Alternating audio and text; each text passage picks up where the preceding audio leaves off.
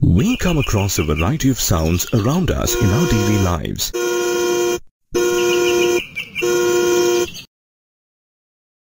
At the end of this lesson, you will be able to explain how sound is produced, explain how sound is produced by humans, demonstrate the need for a medium for the propagation of sound, and explain how we hear sound.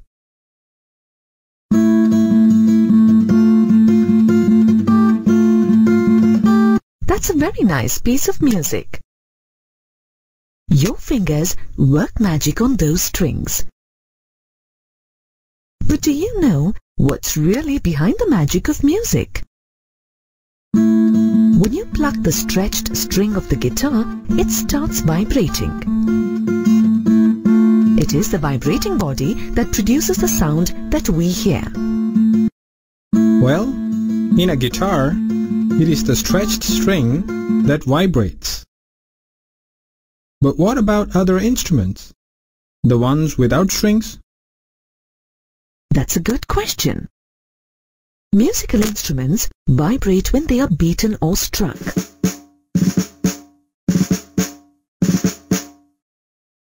Let us see how sound is produced by some instruments that do not have strings. For example, let's consider a drum. When a drum is hit with a stick, its leather membrane vibrates to produce sound. Similarly, a pair of cymbals, when hit against each other, vibrate and produce sound. But what about a flute? A flute doesn't have a string, leather membrane, or any other surface to strike. The sound that we hear when a flute is played is a result of the vibrations in the air column inside it. So, you see, even in a flute, sound is a result of vibrations. In fact, all objects produce sound when they are vibrated. Say, for example, when you strike a metal plate with a spoon, the resulting vibrations produce a sound that we can hear.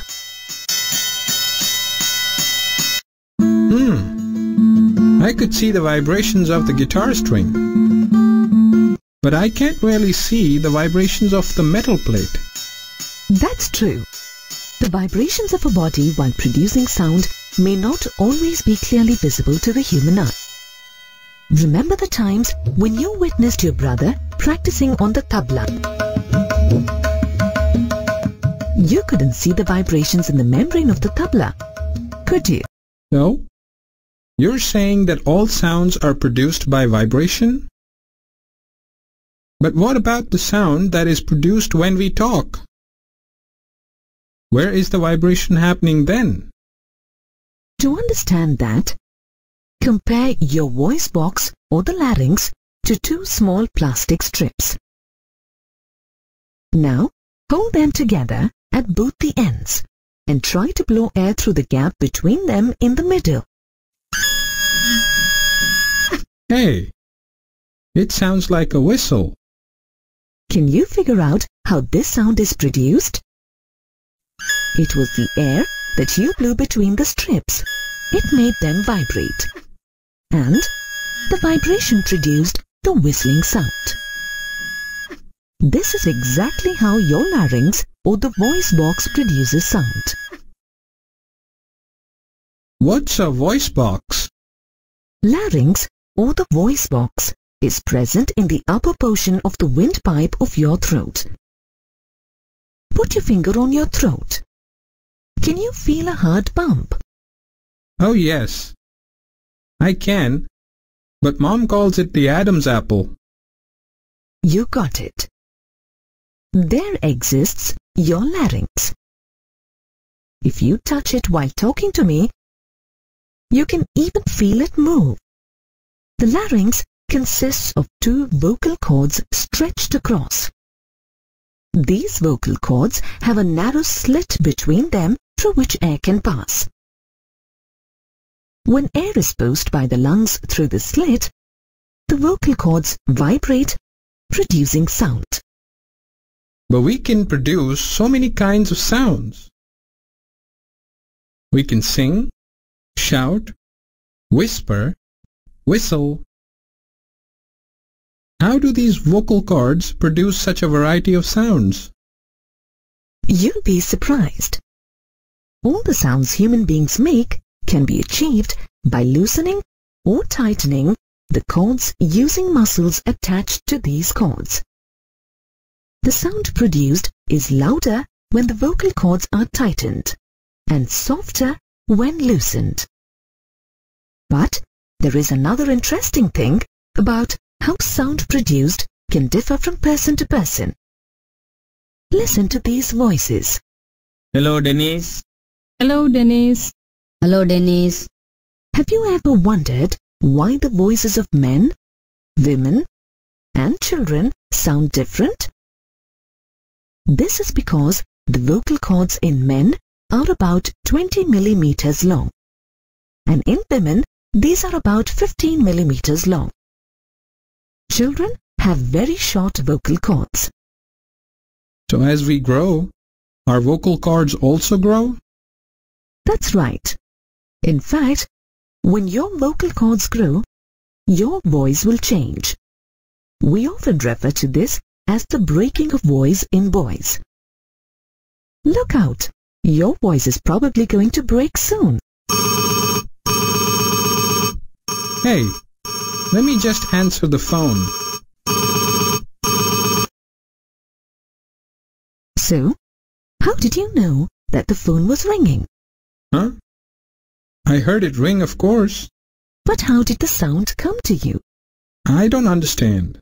See, if you could hear the phone ringing in the other room, it shows that the sound traveled to you through air. So sound travels through air? Yes, or any other gaseous medium. Basically, we are able to hear various sounds around us due to the presence of air, the medium around us. Okay, but then what will happen when there is no air around us? You are talking about a vacuum, which is lack of any medium. Let us perform a small activity to find out what happens when sound is produced in a vacuum. Let's take a glass jar with a wide mouth and put a radio that is switched on into it. Then, we close the mouth with an airtight cork with a hole in it. Next, we insert a pipe through the cork into the jar. Make sure that no air passages between the cork and the pipe. Now, listen carefully. Can you hear the radio play now? Yes. Now, let's see what happens if the air is sucked out of the jar through the pipe.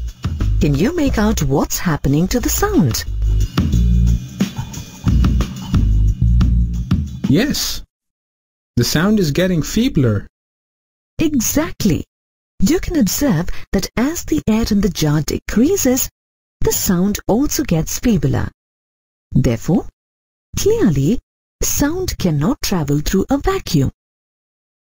How do liquids and solids serve as a medium? Let's first consider liquids. We'll take a big container and fill it with water. Let's use one of your old toys that plays cymbals.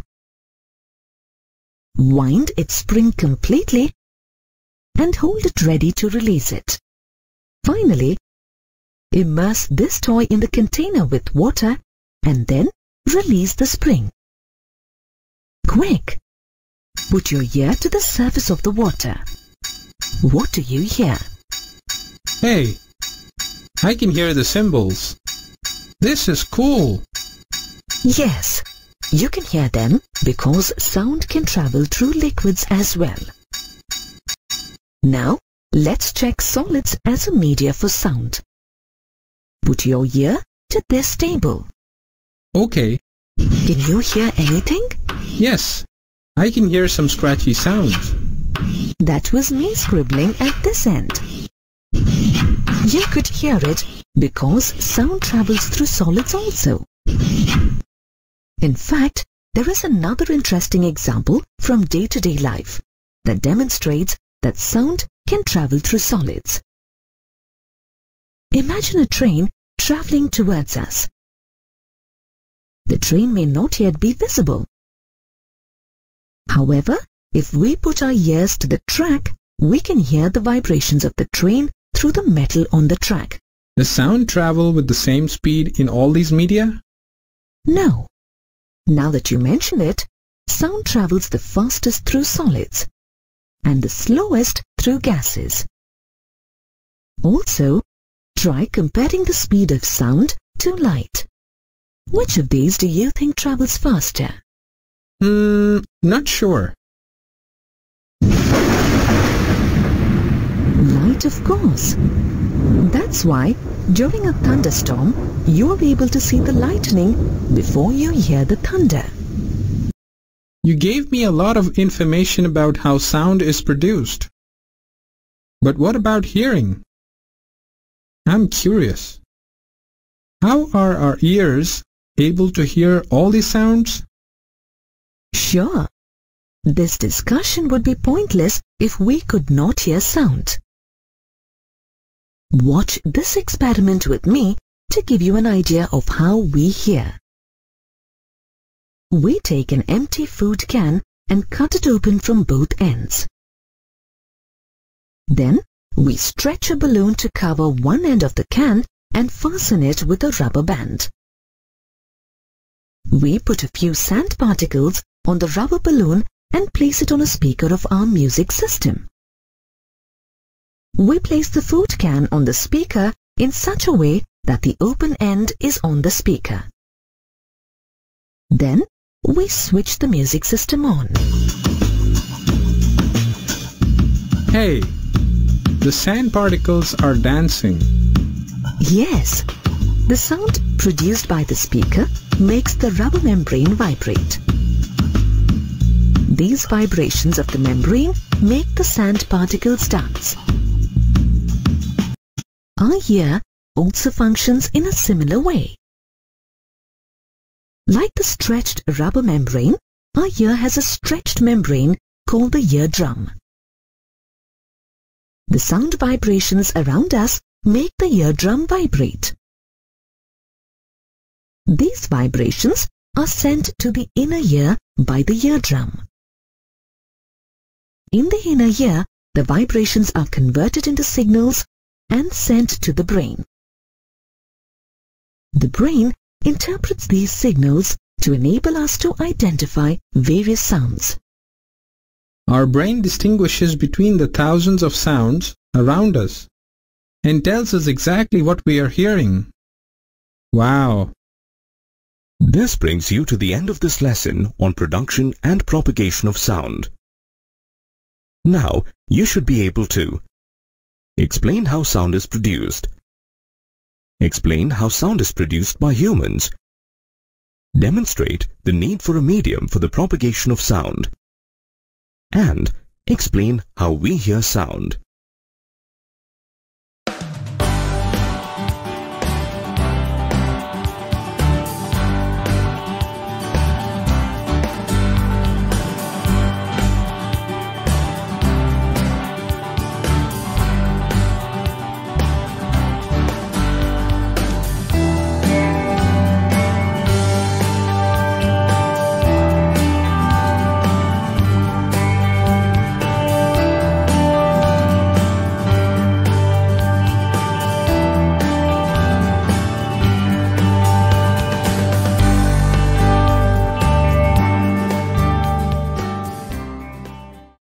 Sound waves are longitudinal waves and can travel in solids, liquids, and gases. The speed of sound is the highest for solids and the lowest for gases. However, the speed of sound in a given medium is constant. If Vs, Vl, and Vg denote the speeds of sound in solid, liquid, and gases respectively, then Vs is greater than Vl greater than Vg.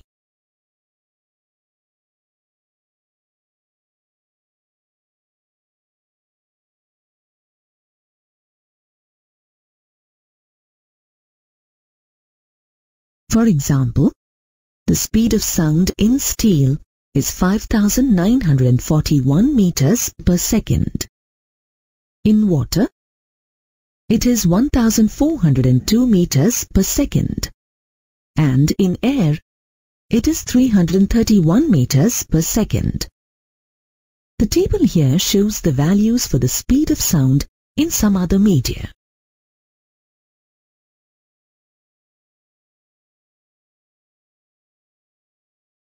Here, it is important to remember that the speed of sound is far less than the speed of light.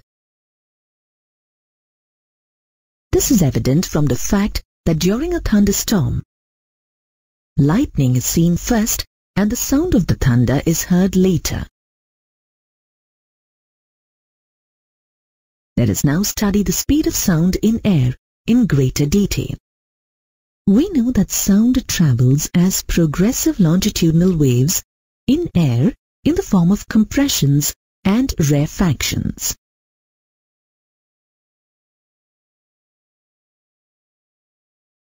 The elasticity and inertia of the medium enable the propagation of sound. If V is the speed of sound in air, whose density is ρ and pressure is P, then V is equal to under root gamma P by ρ, where gamma is the ratio of the specific heat of air at constant pressure Cp to its specific heat at constant volume Cv.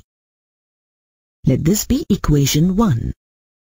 The expression for the speed of sound in air is known as the Newton-Laplace formula. In one of the earliest methods to determine the speed of sound in air, a person on the top of a mountain fires a cannon. An observer is stationed on another mountain, some 2 or 3 kilometers away from the first. The observer sees the flare of the cannon and starts a stop clock at that instant. The observer stops the stop clock at the instant he hears the sound of the cannon. The stop clock shows the time taken t for the sound to travel the distance d between the two mountains.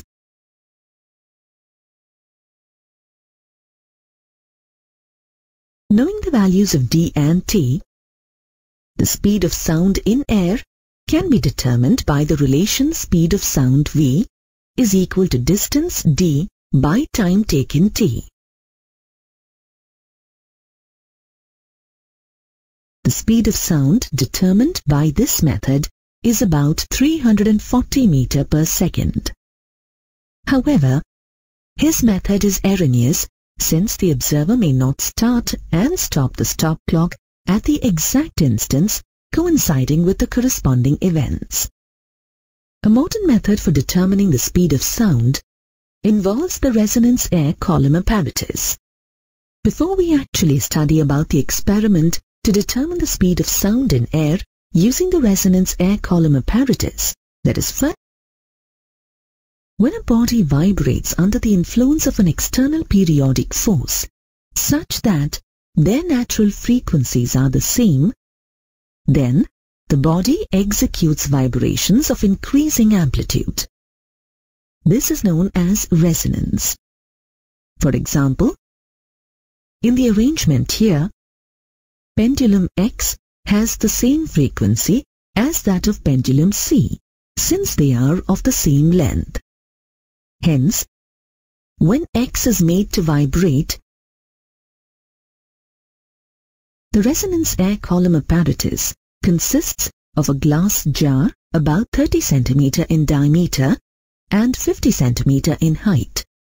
This is filled with water to 3/4 of its height. there is another glass tube of height about 40 centimeter and diameter 3 centimeter which is open at both its ends. This tube is dipped into the water and held at the desired position with the help of a stand. The tube is positioned such that the part of the tube outside the water contains air, which can vibrate when excited with the help of a tuning fork. And we can hear a sound due to the vibration. When the tuning fork is excited with the help of a rubber hammer and held near the open end of the tube, the sound waves, which are longitudinal waves in air, propagate through the air column in the tube and reflect from the water. Now, the reflected waves superpose with the forward-moving waves. Thus, stationary longitudinal waves are formed along the air column with nodes at the closed end, and the distance between a node and the immediate antinode is equal to lambda by 4, where lambda is the wavelength of the sound wave. The length of the air column L is the distance between the open end of the tube and the water level in it. With the vibrating tuning fork of known frequency nu held at the open end of the tube is raised in steps of millimeter. When the booming sound is heard, the length of the air column in the tube is noted as L1, and it is called the first resonating length. This booming sound is due to resonance between the two frequencies, that of the tuning fork and the air column. When resonance occurs, the frequency of the tuning fork is equal to the frequency of the resonating air column. In the figure, the air column vibrates with a node at the closed end and an antinode at the open end, such that L1 is equal to the distance between the node and the antinode, which is lambda by 4. Let this be equation 2. The vibrating tuning fork is held near the open of the tube again, and the tube is further raised in steps of millimeter until a second booming sound is heard corresponding to resonance. The length of the air column is now noted as L2. Now the stationary wave formation in the air column is such that it vibrates with 2 nodes and 2 antinodes. There is an antinode at the open end and a node at the closed end. Now, we see that the length of the air column L2 is equal to 3 lambda by 4. Let this be equation 3. Then, L2 minus L1 is equal to 3 lambda by 4 minus lambda by 4, which is equal to lambda by 2. Or, we can write lambda is equal to 2L2 minus L1. Let this be equation 4. Now, the speed of sound in air, v, is equal to nu lambda. Let this be equation 5. Substituting the value of lambda, we get v is equal to nu into 2 L2 minus L1. On simplifying, we get speed of sound v in air is equal to 2 nu into L2 minus L1. Let this be equation 6. Thus, by knowing the values of nu, L1 and L2, we can calculate the speed of sound in air. Here it is important to note that the position of an antinode will be actually a little above the open end of the tube. Hence, a correction, known as end correction, E, is also taken into consideration. It is added to L1 as well as L2. However, when L2 minus L1 is considered, it gets cancelled, and the formula for V as given by equation 6 is obtained again. Let us now look at the atmospheric factors that affect the speed of sound in air. First, let us study the effect of wind on the speed of sound in air. If wind blows in the direction of propagation of sound, then the effective speed of sound in air is equal to the sum of the speed of sound Vs and the speed of wind Vw. If wind blows in the direction opposite to that of propagation of sound, then the effective speed of sound is equal to the difference between the speed of sound Vs and the speed of wind Vw. If wind blows at an angle with the direction of propagation of sound, then the effective speed of sound is calculated by taking the component of the speed of wind Vw cos theta in the direction of propagation of sound. Now let us see how temperature affects the speed of sound in air. The speed of sound in air is directly proportional to the square root of the absolute temperature of air. The speed of sound in air increases by about 0.6 meter per second for every 1 degree rise in temperature. Let us now study the effect of humidity on the speed of sound in air. The density of water vapor is less than the density of dry air for the same pressure. Therefore, the density of moist air is less than the density of dry air for the same pressure. From equation 1 for speed of sound V in air, we see that V is inversely proportional to density of air ρ for the same pressure. As the density of moist air is less than that of dry air, the speed of sound in moist air is greater than the speed of sound in dry air for the same pressure. This implies that as humidity increases, the speed of sound in air increases. The speed of sound in air is independent of pressure. Since the ratio of pressure P to density ρ of air is always constant for a given temperature, according to Boyle's law. According to Boyle's law, the pressure P of a gas is directly proportional to the density ρ of the gas at constant temperature, and as such, the ratio of P to ρ is a constant at a constant temperature.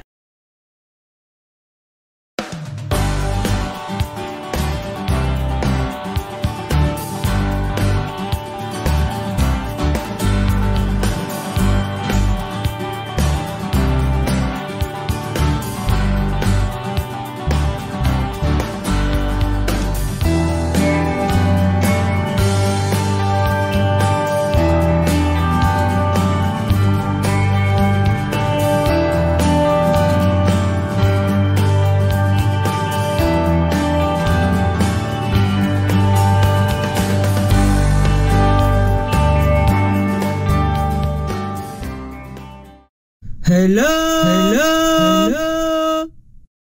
As you can see, if you speak loudly in mountainous areas, it seems like the mountains are responding right back. We commonly call this response an echo. Let's consider another example. Golconda, a ruined fort in south-central India, is situated west of Hyderabad.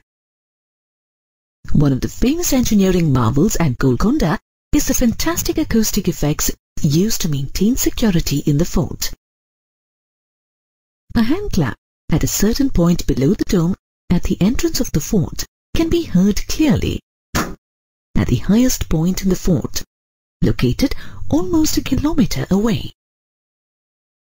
This hand clap worked as a warning note to the Rohins residing in the fort in case of an attack.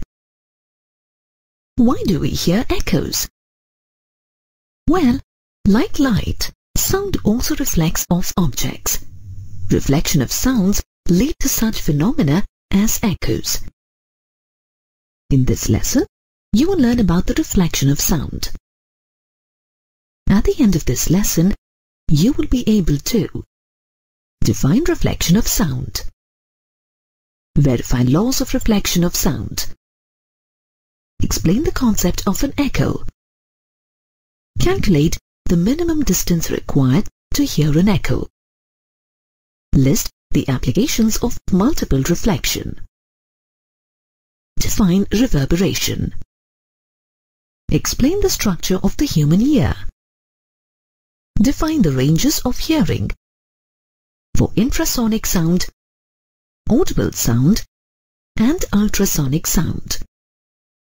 List the applications of ultrasound and define sonar. Look at this ball.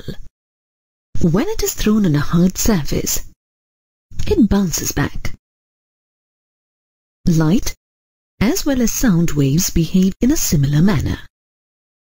When light rays are incident on a reflecting surface, they bounce back. Similarly, a sound wave incident on a hard surface bounces back into the same medium. This is known as the reflection of sound. According to the laws of reflection of sound, the direction in which the sound wave is incident and the direction in which it is reflected make equal angles with the normal to the reflecting surface at the point of incidence. The incident sound wave, the reflected wave, and the normal at the point of incidence are in the same plane. Sound waves need polished or rough surfaced obstacles to get reflected. Let's verify these laws through an experiment. To set up the experiment, we take two identical hollow pipes, PQ and RS, each about 2 feet long. We place these pipes on the surface of a table near a wall so that their axes intersect at point O on the wall as shown. Then, we keep a clock near the end P of the pipe. Finally, keep a cardboard vertically in between the pipes so that the sound of the clock at P cannot be heard directly at the end S of the pipe RS. Now we try to hear the sound of the clock from the end S of the pipe RS. The angle of the pipe RS can be changed by tilting it in a horizontal plane about the point O. The sound is very feeble, isn't it? That's a little better. Wow, that's quite clear, right? Oh ho, this angle is not so good. The sound has become feeble again. A feeble ticking sound can be heard through the pipe RS in random positions. Fix the position of the pipe RS at the angle where the loudness of the sound heard is maximum. Let's now measure the angle between the axis of the pipe PQ and the normal to the wall at the point O. This is the angle of incidence, I, for the incident sound wave. Now, we'll measure the angle between the axis of the pipe, RS, and the normal to the wall at the point O. This is the angle of reflection, R, for the reflected sound wave. You can see that the angle of incidence is equal to the angle of reflection. Now, try changing the orientation of the pipe, RS, by tilting it vertically. The audibility, that is, the loudness of the reflected sound, decreases. This is because, when tilted vertically, the plane of the reflected sound wave is different from the plane of the incident sound wave. In this situation, only parts of the reflected sound wave pass through the pipe RS. This confirms that the incident wave, the reflected wave, and the normal all lie in the same plane. We already saw what happens when you shout in an open air in the mountains. Let's now observe this boy shouting into a well. This is an experiment. Did you hear that? That was the boy's voice reflected back from the water in the well. In our daily lives, we call this sort of a reflection an echo. Thus, an echo is repetition of sound that results as a reflection from a surface. Here's an interesting fact about the origin of the word echo. According to Greek mythology, Echo was a nymph who had the job of talking incessantly to Hera, the queen of gods, so that her husband Zeus would not get caught in his misdeeds. Hera caught on to Echo's tricks and cursed her to only be able to say what others had just said. Thus, reflection of sound can be attributed to Echo talking under the curse, repeating what you say. Hello? You may be wondering why you don't hear an echo for reflection of every sound. To explain this, let's observe a scenario where a man standing in front of a cliff shouts, "Hello." Hello? Hello? Hello? Did you hear that? There was a clear echo. Now, let's see what happens if the man moves closer to the cliff and shouts, "Hello" again. Hello? In this case, there was no echo when the man shouted. Why do you think you could hear an echo in the first position but not in the second? Try and analyze what changed in the second situation. Nothing but the distance of the man from the cliff, right? It is the distance that is making a difference. We cannot hear an echo unless the reflecting surface is beyond a specified distance from the source of the sound. In this case, it was the man shouting hello. To find out how this works, let's examine how our brain processes sound. The sensation of sound persists in our brain for 0.1 second. Therefore, to identify an echo, the time interval between the reception of the original sound and the reflected sounds should be at least 0.1 second. So, how much distance do we need between the source of a sound and the reflecting surface to be sure that we will be able to hear an echo? Let's find out. The speed of sound at a given temperature, say 22 degrees Celsius, is 344 meters per second. Consider the echo produced by shouting on a cliff. Let d be the distance between the source of sound, in this case, the man, and the obstacle, in this case, the cliff. The distance traveled by the sound wave from the source to the obstacle and back to the source is equal to 2d. To hear the echo, the duration in which the reflected sound travels back should be at least 0.1 second. Therefore, by using the expression of speed, the distance traveled by the sound wave is equal to the product of the speed of the sound and the time for which a sound persists in our brain. On substituting the values and simplifying, we get the distance is equal to 17.2 meters. Therefore, the minimum distance required to hear an echo is 17.2 meters. Note, this distance will change with the temperature of air, as the speed of sound changes with the temperature of air.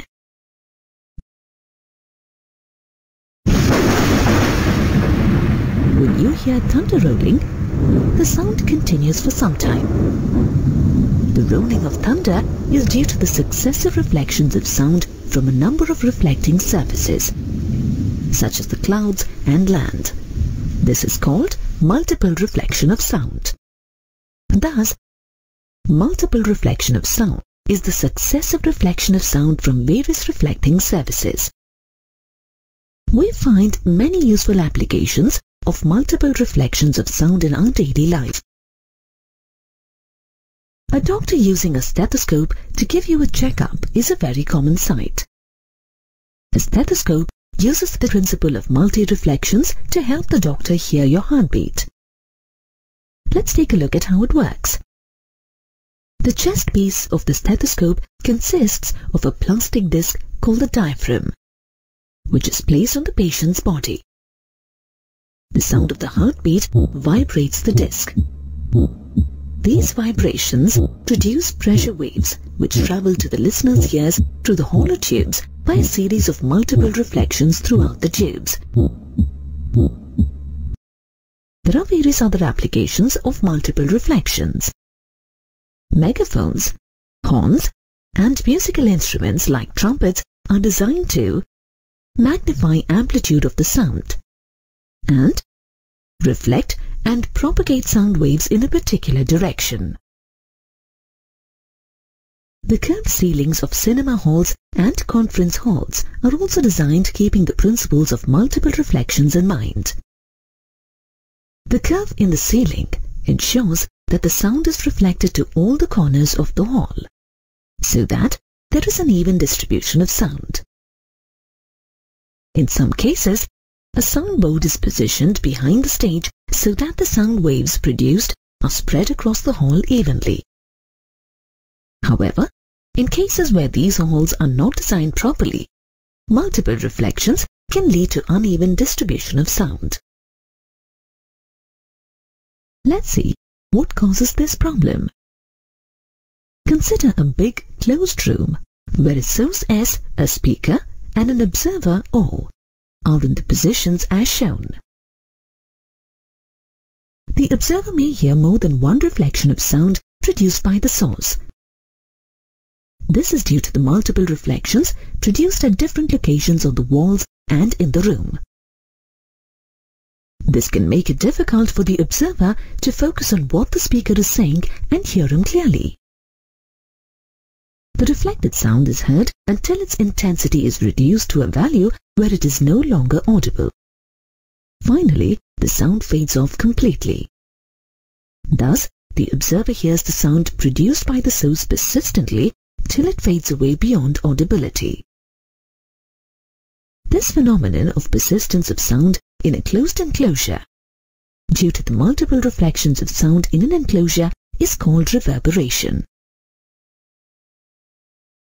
Reverberation is generally minimized in auditoriums by covering the walls, the ceiling, and the flooring using sound-absorbent material like cardboard, thick curtains, and fiber.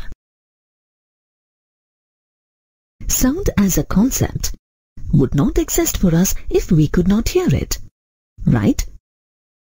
Therefore, an explanation of the reflection of sound is incomplete without a look at the mechanism that enables us to hear, the human ear. The ear converts audible sound waves in air into electric impulses that reach the brain, enabling us to hear. Here, you can see the structure of the human ear. The human ear is categorized into three main parts: the outer ear, middle ear, and the inner ear. Let's see how these parts work together to produce the sensation of hearing. The outer ear, called the pinna, allows sound waves to pass into the ear through the auditory canal. At the end of this canal is the eardrum or the tympanic membrane. When a compression or rarefaction reaches the eardrum, it pushes or pulls the eardrum inward or outward respectively due to the pressure on the outer side of the membrane. The middle ear is comprised of three bones: the hammer, anvil, and the stirrup. These bones amplify the vibration and transmit the pressure variations of the sound waves to the inner ear. The inner ear is comprised of various parts, including the cochlea and an auditory nerve. The cochlea converts the pressure variations into electrical signals. Then, These signals are transmitted to the brain through the auditory nerve. These electrical signals are interpreted by the brain as the appropriate kind of sound. Hearing aids help us compensate for any shortcomings in our hearing capabilities. So, how does a hearing aid work? A hearing aid is a battery-operated device that receives sound waves through a microphone. This microphone converts sound waves into electrical signals, which are amplified by an amplifier. The amplified signals are sent to the speaker of the hearing aid. The speaker converts them into sound waves and sends them into the ear at a volume that the ear can clearly hear.